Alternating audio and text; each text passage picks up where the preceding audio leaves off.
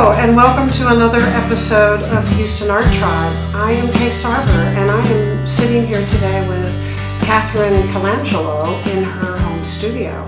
And I am very excited to be here. I'm glad to have you. Yeah, I do this with every artist. I sort of think about either when I first saw their work or maybe met them. Mm-hmm. And, I think it was the Diverse Works Workshop, which... Do you remember what year it was? I was trying to remember that. It was a long time ago. It wasn't 2008, was it earlier than that? No, Julian was like little, so it was probably early 2000s. He was born in 2002. Okay, yeah, so, it was a while ago. Yeah. See, man.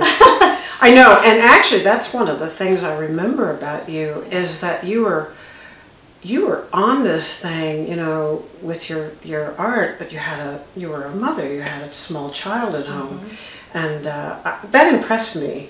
How did that play into what, in terms of time and so forth, did you find it challenging? Well, it's always been challenging and it's still challenging, but I'm very disciplined, and so I've always had to work, and now I work about 4 days a week. It's a little more than I used to work. Oh. But, so I've always had a job, and I've always painted at night. Okay. And I'm very good about, coming home, and when he was little and he went to bed early, it was pretty easy because I would go to the studio, and I always said, he's going to go to bed at 7:30 when he's 17 if I can help it. But of course now he's more self-sufficient. He just goes and plays. He entertains himself. Yeah, so. But I paint almost every day, and I always paint at night, and I don't work on Fridays, so that gives me a little more time, but usually I'm doing life stuff, Yeah. But so art is usually at night, and that's kind of my refuge to do my thing. So I love that. I actually read that too, that you said it becomes this meditation for you, which when you look at them, it translates to looking at them for me. At least most of them, I feel that. So you probably can't wait to get in here. Yeah. Yeah. This is the fun part of my life. So.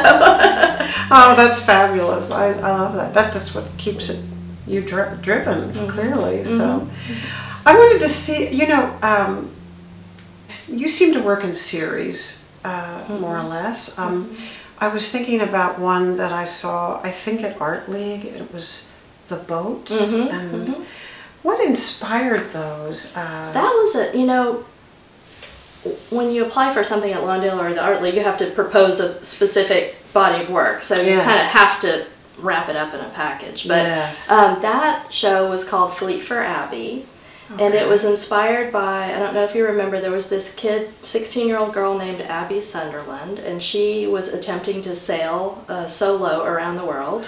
Oh my! In her large sailboat all by herself, and she got caught in a big storm in the Indian Ocean, and it broke her mast, and she had to be rescued by Australian sailors, and it was all in the news. So it was kind of an interesting story to me because, first of all, she just had the guts to do this fabulous, romantic, scary thing. Oh my goodness, yeah. But then her parents were just lambasted in the press. How could you let your kid do this, first of all? And now the Australian Navy is having to spend all this money rescuing your kid, and what a bunch of jerks you are. Yeah. And I was like, well, okay, so at that point, I can't remember, I think that show was in 2011, so my kid was about 9. Okay. And I was like, it's such a tricky thing as a parent because you want your kid to go out and have these adventures in life, but you're afraid for their safety. So I thought, and it just made me start thinking about friendship also somehow. So the boats in the show were all these colorful sailboats that had patterns, and they all had a girl's name. I saw that. Yeah, so they were basically portraits of childhood friends of mine. They were all named after a girlfriend. And the idea was that if Abby wanted to attempt her journey again, she could have a little flotilla of friendly sailboats that could be in the vicinity but not right with her, that she could call on if she had trouble. And so it was kind of a meditation on friendship and parenting, and also my life is so mundane with work and parenting and housework and bills that I was I just was envious of the romance of the my journey, goodness, I know. That's an impressive story. I'm glad you took it and a bit further and honored her in a way, and women or girls. I mean, just having the courage. Yeah. That's so cool. I didn't know that. I saw the girls' names, and I thought, I wonder what that's about. Yeah. So, well, and actually, you know. recently, my brother sent me a link to an article. They found her boat. 9 years later. Oh my gosh. They found her boat. I can't remember where it was exactly, but it hadn't sunk. It was floating. Yeah. And the name of her boat was Wild Eyes, which I always thought was cool. Wow. But and she's now like married with 3 kids and living in New Jersey. Like, oh man. She did the Wild Eyes. Yeah, you sort of envision her, you know, going on to become an astronaut or something. Right. Yeah. That's really cool, though. It was something pretty normal. But that's okay. I guess that was her adventure for. Yeah, she did it. She did it all. So. Not to say that having children isn't an adventure. Yeah, that's a whole other thing. Different kind. Different kind. Yeah. Well, I know that really impressed me, that show, and but always, I mean, there's something about those patterns that seem to flow through a lot of your work that are reminiscent of quilting. Did you ever? Actually, I think you did play with materials, didn't you, or fabric? I've worked with fabric sometimes. I do have some pieces where I was working with fabric, and then I've also used stitching on the drawings sometimes. Okay. And I've always loved textiles and patterns in general. And quilts to me are interesting because they have the patterns that I like, but they also have all the sort of nuances of domesticity and comfort and warmth and home. And that the show I had at McMurtry, that was I think that was in 2015, those were all based on quilt patterns. Yes. Okay. And they were mostly like kind of hard edge abstraction. But they all used quilt patterns, and the thing I like about using existing, I mean, I would kind of combine a lot of them. Yeah. And the titles would sometimes refer to one of the original quilt patterns, but I like playing with the colors on the pattern. So like you can take a pattern, an all over pattern, and you can paint it in many different ways. Yes, you could paint it in a very predictable pattern, or you can sort of like play games with it and mix up where the colors go to make it more interesting. So I kind of enjoy that exercise for myself, just to keep it interesting, because a lot of the paintings take a really long time.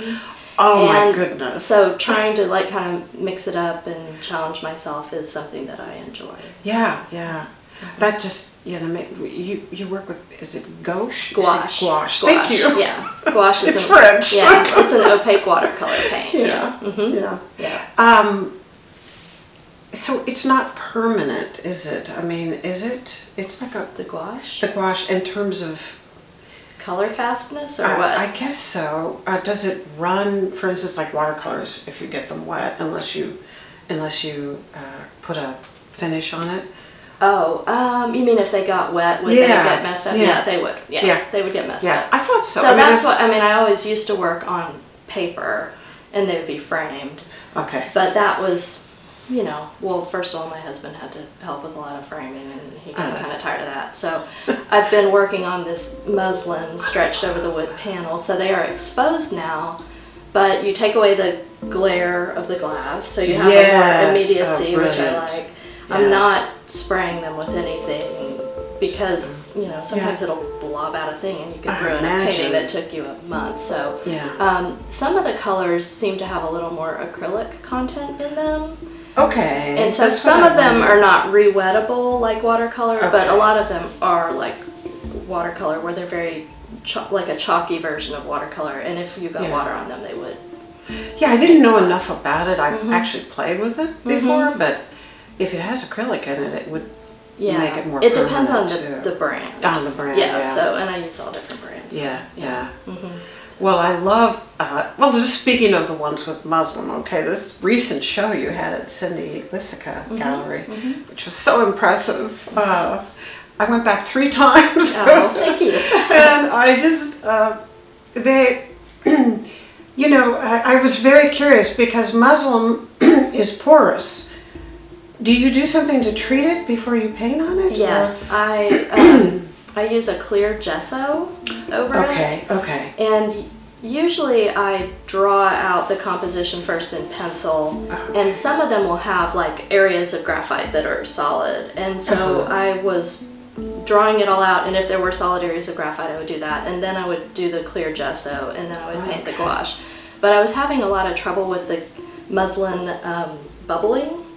Oh. So I would do all this work and then put on the gesso and it would be ruined. Oh so I lost, like when I was working on this latest show, I lost like 2 months of work because I hadn't had this problem before. Oh my gosh. And all of a sudden these stupid bubbles started coming up. So then I started experimenting with using rabbit skin glue first. Okay. And so I would paint the wood panel first with rabbit skin glue. Okay. Then, you know, let it dry, stretch my muslin. Okay. And then I would do the rabbit skin glue, and I mean like really scrub it into the fiber. So I mean these are like really glued onto the panels. Okay. So like for conservation purposes, like you're not going to get that off. No. You'd have to just take the whole wood panel off. Yeah. And then I would use the clear gesso over the rabbit skin glue because it has a little bit of toothiness to it. Okay, yeah. Yeah, because if you just try to paint on the muslin, I mean, I usually wash it first, but sometimes there's preservatives or waxy stuff where it'll either bead up or it'll bleed. Oh, okay. So yeah, the gesso allows me to control the way the paint goes on. Yeah, I mean, as an artist, you know, too, you always wonder when you see somebody use materials, media, how they did it. So that is unique. And yeah, the fact that it's so flat against the panel, so perfect. And the organic forms. It's interesting how you sometimes you are more geometric, and sometimes you allow more of what looks to me like nature coming into the work, which I saw in this. But they go deeper, some of these. Do you get into the symbology of some of the forms? I mean, or you know, that have been used for other cultures? Really. I mean, I use a lot of reference material, especially patterns from Islamic miniatures and textiles and rugs. So I mean, I'll see like a flower shape that I like, and I'll use it. You know, so I'll use forms, and I usually put them together with a bunch of other stuff. Sometimes the colors are symbolic to me, but the work is kind of hard to talk about because it's very personal in a way that's hard to explain. Like, you wouldn't look at any of these paintings and really be able to tell exactly what the content is. Sometimes there's a lot of so generally the shapes, like in the show I had before this last one, I did a series of shields. Yes. And so the idea behind this, they were all like, you know, ovally sort of shield shapes. And so the idea behind them was that my kid is now, well, he's 17 now. Yeah. And that was a couple years ago, but we were sort of in that period where it's like, okay, you're not a little kid anymore.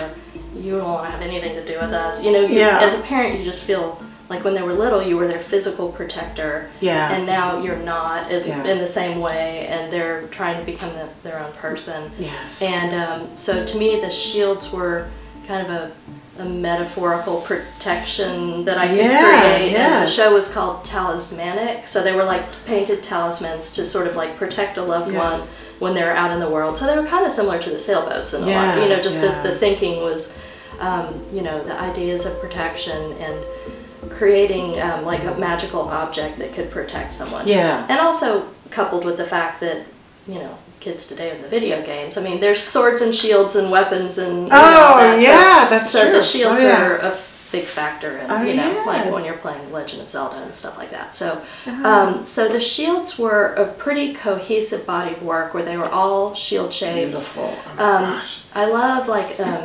Ethiopian magic scrolls, and a lot of these have eyes, you know, like the sort of the watching eyes. There's also something about like using patterns that can confuse evil spirits, like busy stuff, like they will get lost in the patterns and then they can't do their nefarious deeds. So I work with maze imagery sometimes. So it's not like any one piece you could say like this means this or that means that. Yeah.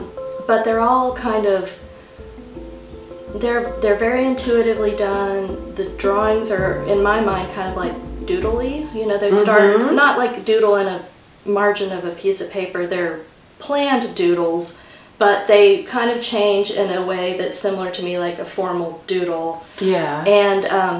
And I try also not to really think about what I'm doing too much while I'm doing it. I love that. I like to sort of think about it after I've done it a little bit more, but I don't really want to take away from the experience. But they're not, and it seems weird to say like they're process-oriented work, because they kind of don't seem like that at all. But in a way, like the act of sitting and painting is something that I need to do to sort of process my emotions.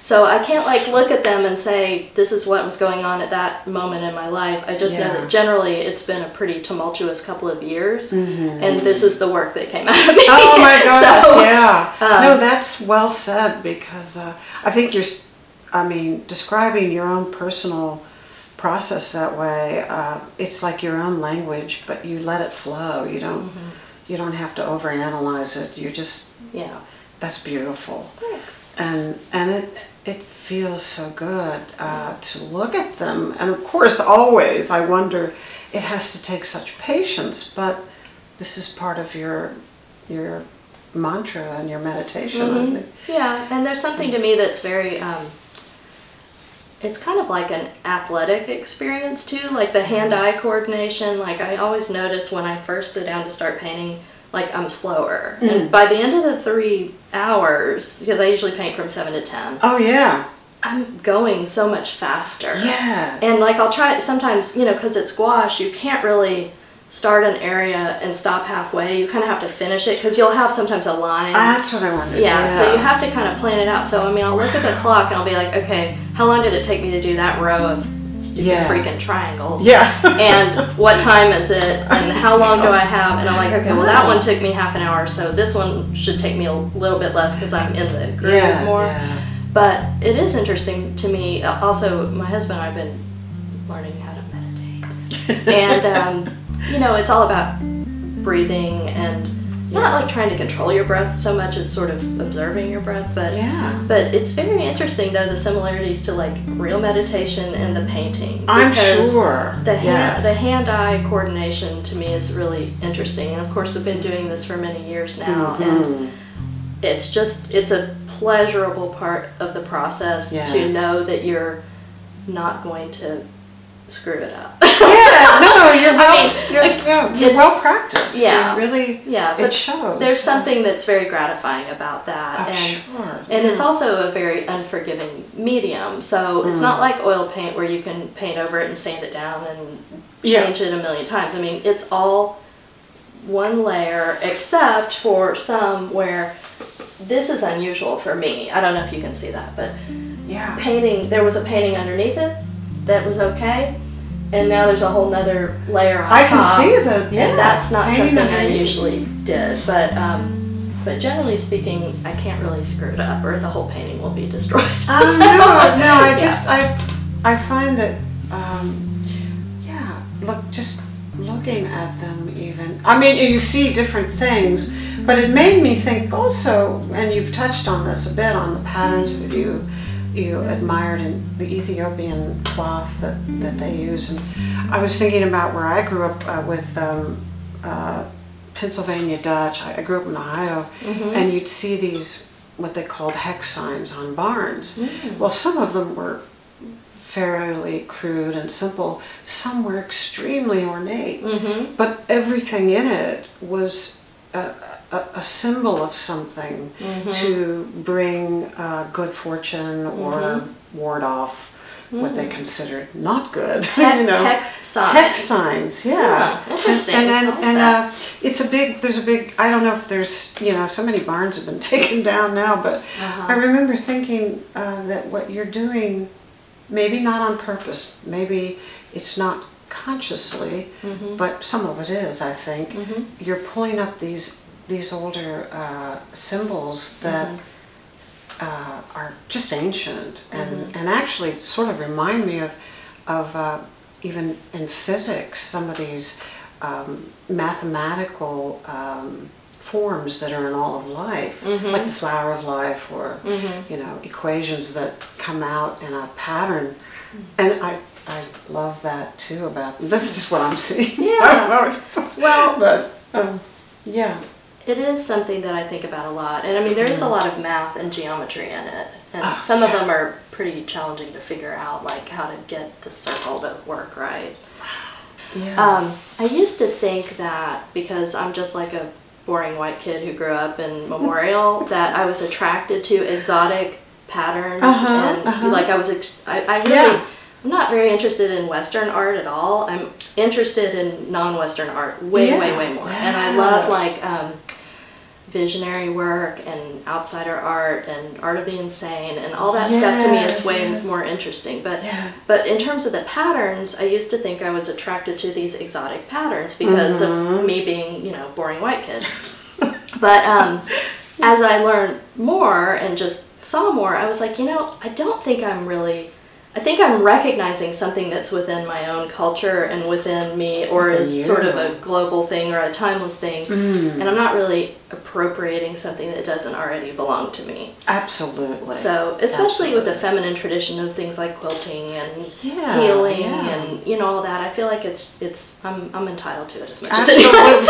You are. So that's part of this whole creative process, I think, too, is it reveals to us something, you know, usually healing in some way. I think I'm seeing this with a lot of artists I talk with, saying, you know, similar things with an entirely different media and approach and life and all the above. But it's kind of neat to see that. Yeah. Now I wanted to ask you. I remember seeing that you had done kites, which I thought were fascinating. Again, tell me what sort of inspired that. Well, there was a show, I cannot remember who organized it now, but it was a number of years ago at this Russ Pittman Park in Bel Air. Okay, oh, I love that. Yeah, it's a cool park. And so they let artists come in and do installations in the park. So I made a bunch of kites. That was one textile project I did. So I sewed a bunch of kites that were kite-sized, you know, traditional kite shape,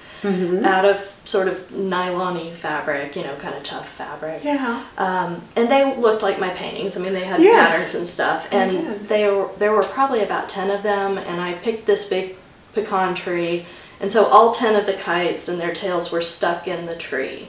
Oh, which meant that my long-suffering husband, Colin, had to climb up a huge ladder. Oh, good. Why are these damn kites in this huge tree? So they were dispersed pretty well throughout the tree. So I was always interested in kites because to me they're sort of like an interesting emblem of childhood. And they're kind of challenging to fly. You know, you have to have the right conditions.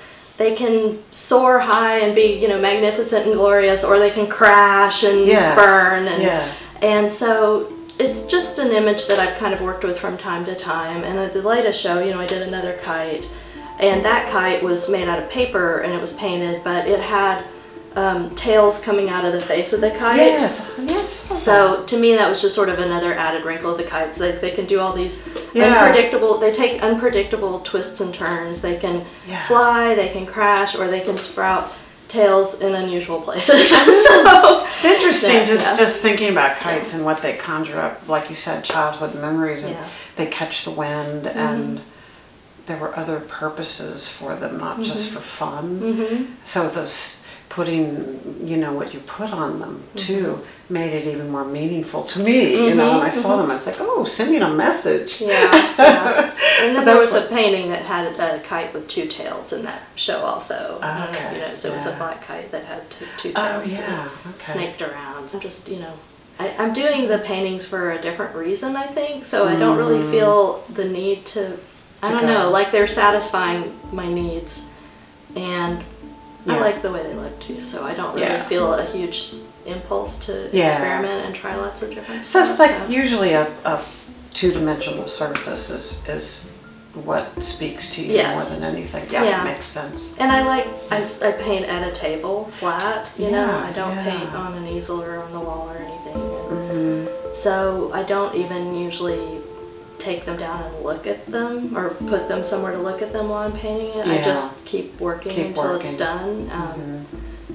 because it's sort of a different kind of exercise. It's, I don't know how to explain that part of it, but it doesn't need to be studied from across the room for hours. I mean, occasionally I'll do that if I'm trying to pick a color, because the color choice is usually pretty like one at a time. I tend to do the blacks first because I'm trying to establish a certain weight in the composition.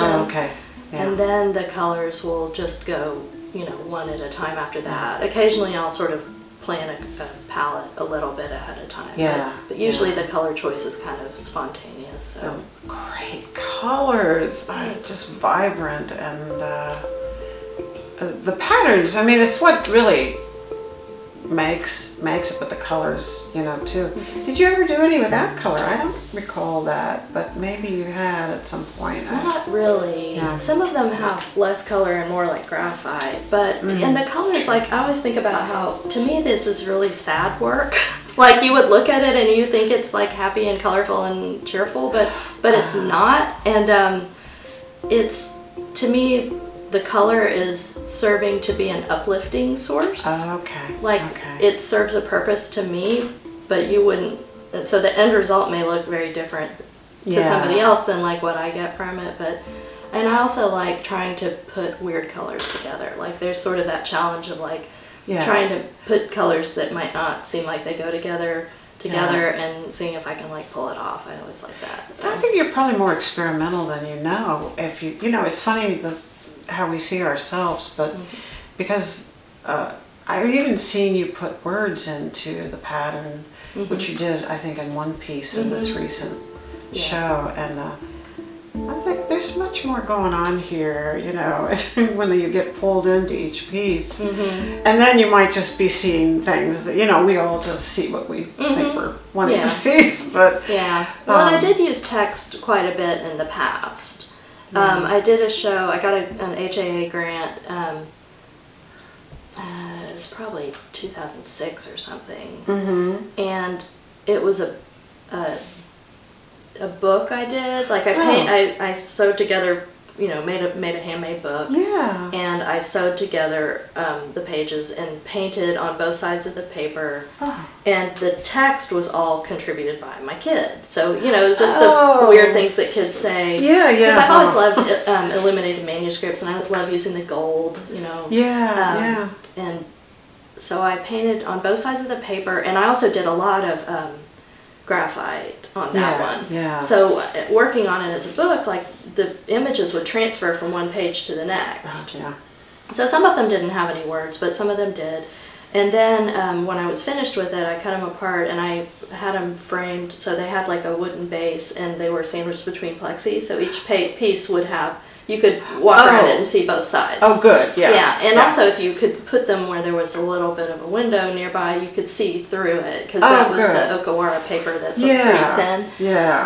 And so I really liked that. And then I did a show at Lawndale, and it was called 3 months and 90 days, and I did 90 postcard-sized paintings. It made me think of Renata with her drawings. But I had to complete the one painting per day for 90 days. A lot of those had text in them, and that was kind of an exercise on, like, you know, can you lay a creative egg every single day for 90 days straight? And then the 3 months part, where there were 3 very large paintings that were like 40 by 70 on paper also, that I spent a month on each. So it was just kind of a study of like the difference in time. Interesting challenge. And they all had text. A lot of those had text in them, not all of them. But so it's something I've kind of played with from time to time, especially because of my interest in illuminated manuscripts, and also I'm a huge reader, so I always just I love books and reading. And, you know, so occasionally I think it's fun to play with words. It's interesting you said that, because you know, writing and reading is of course language. But it's like I look at your work and often feel like I'm looking at a language or a story.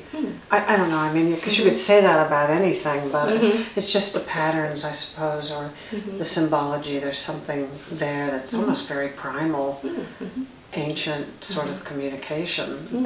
Well, you know. my weird mind going there, but you know, it's just kind of cool. I love it. Yeah. Well, I do want to thank you very much for allowing me to come in and see what you do and talk about it. I couldn't wait. It just, I think it'll be of real interest to the tribe and beyond. Well, thank you for coming. I really enjoyed it. So, yeah, it's been fun and excited to share this. And I do want to say thank you to the viewers for watching, and please do like, share, subscribe, and we will be signing out here. So thanks so much. All right.